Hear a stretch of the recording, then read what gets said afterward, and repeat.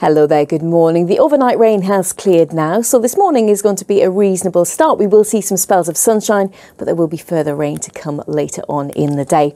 Now this is how things look then through the morning. There will be some decent spells of sunshine through the cloud, but we'll see further outbreaks of rain this afternoon and the odd rumble of thunder is possible as well. Turning windy later on with a top temperature of 12 degrees, so once again feeling mild. For the Channel Islands, we are going to see some outbreaks of rain. It is going to be turning quite windy here, especially into this evening and the overnight period. Again, a mild day with temperatures up to around 12 degrees Celsius. These are the times of high water then for today in Plymouth. The next one is going to be just after 10 to 5 this afternoon.